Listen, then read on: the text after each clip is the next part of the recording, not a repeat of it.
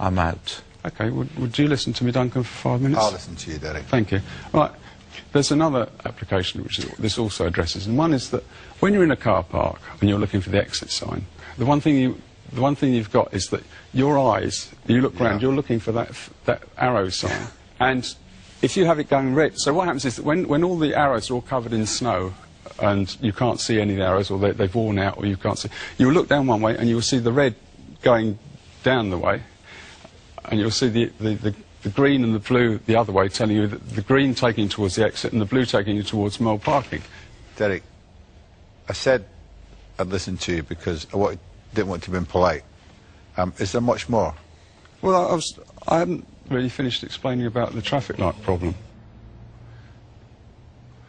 You win the worst invention ever to be brought into Dragon's Den today. Really?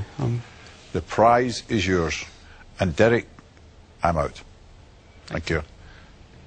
Going from the left-hand side, you look at the no-entry sides and see how easy it is for you to miss them. Derek, thank you. Thank you. That way. Derek, that way. Down there. There's a sign there, that way.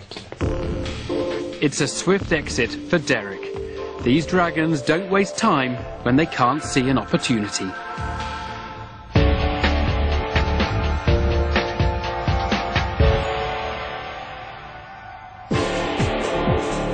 Entrepreneurs entering the den make all sorts of claims for their products, but those claims have to bear up to close scrutiny. Kent-based father and son Bob and Rob Cribb thought their shed security invention would deter burglars.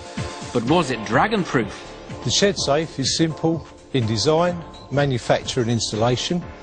It affords great protection by spanning the door frame with 2 steel bolts mounted through 2 steel plates.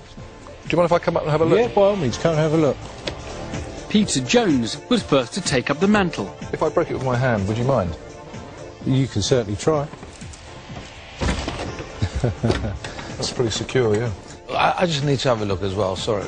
But Theo Paphitis has certain form in this area. I know, I do have a reputation. I've got some terrible news. I've stolen your lawnmower, your bike. That's not good, is it? Despite failing the Paphitis test, one rival dragon wanted to know more. Did you approach shed manufacturers? I have, and I've approached several shed manufacturers and they were very keen on the idea. Excuse me, boss. They are quite keen to take the product on board. Why are we even having the conversation? It's broken! I didn't use any tools. If you don't think it works, why don't you just say, Bob, I'm out. Bob, I'm out. Peter Jones did manage to break something, but it was merely the bad news. Bob and Rob, if Theo and I were to want to break into sheds together as a partnership, I think we've shown that we can do it in a minute, with obviously the initial strength coming from myself first. I think it's obviously slightly back to the drawing board in terms of the security aspect of it. I'm going to declare myself out. Thank you.